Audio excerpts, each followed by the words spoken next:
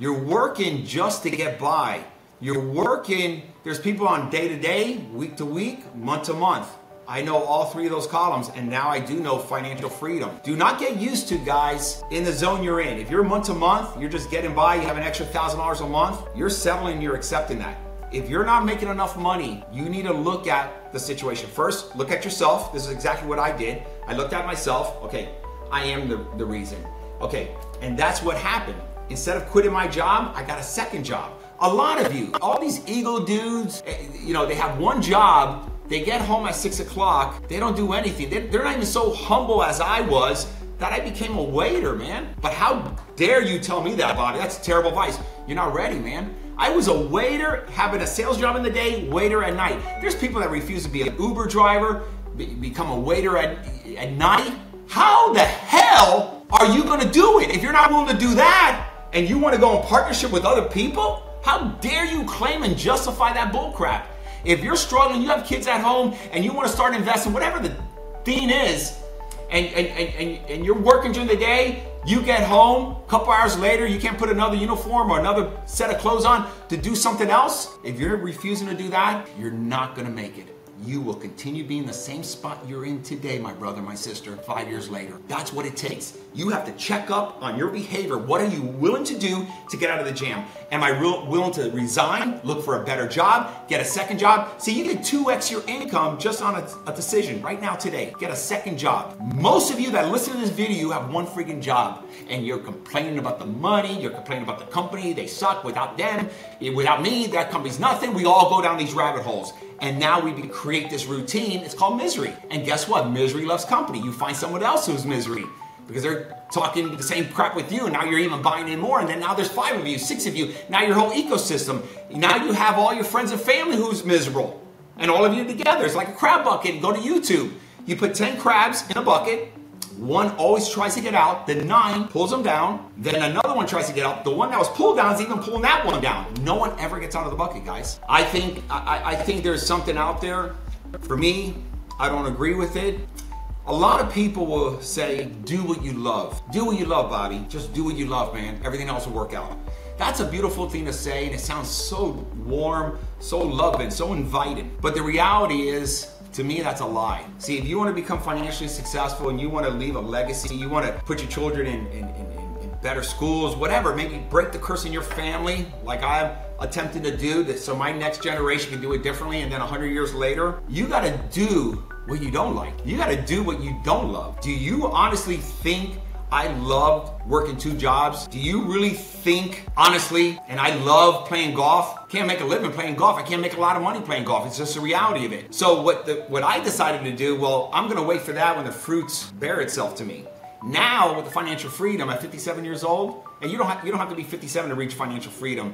That's why I'm here trying to help people, maybe you, so that you can do it quicker than I did. Now I do everything I love on my time. When and how and with whom. That's freedom. I have resources. I have options. I have generational wealth. Do you understand that? You have to earn that. Then it comes to a time you do what you love on your time. But right now you're not in that zone.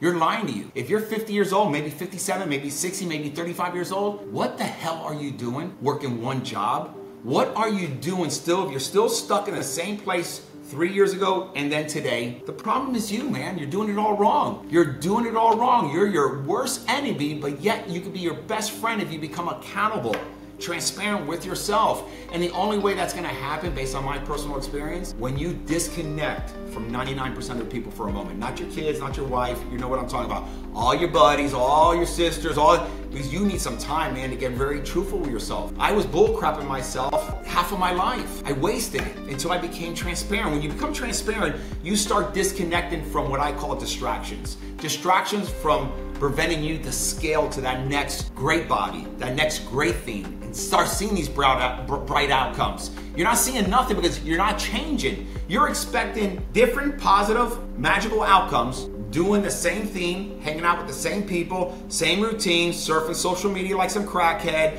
going down Wonderland on the internet, Netflix, video games, whatever it is. And that's totally cool. but don't complain 5 years from now. Don't complain next year. See, you have to invest your time so you can get a return on that time, and it doesn't happen overnight. That's why people are frustrated. That's why they're always looking for the quick fix. Doesn't happen, man. I waited so many years and wasted so many years. It's very important here, guys. Scarcity. And I'm very bad. I can't even speak Spanish. I can barely speak English, man. That's what I'm saying. Success, anybody can do this if you have a lot of obsession. It's from thinking that there's very limited amount of opportunity or money and they're just protecting everything.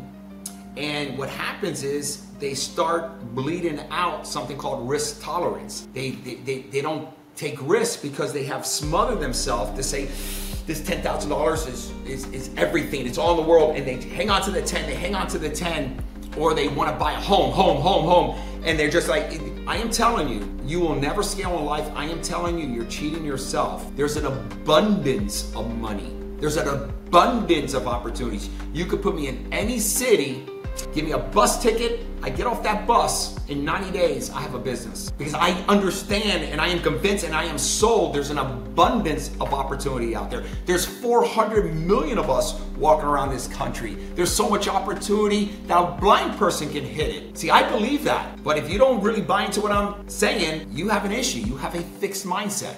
You don't believe it. That's why you're not risk tolerant. That's why if you take a risk and it doesn't work out, I'll never do that again. And then you go around hanging out with people. Oh, I'll never get into real estate again. Oh, I'll never open a business. Oh, don't.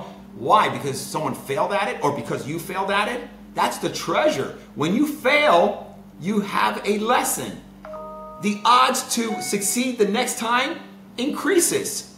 And it even increases even more as you continue to fail forward. So powerful, guys. But yet, you don't buy into it. Yet, you're probably not. Yeah, that guy knows what he's talking about. That guy, no, okay, yeah. But you'll revert.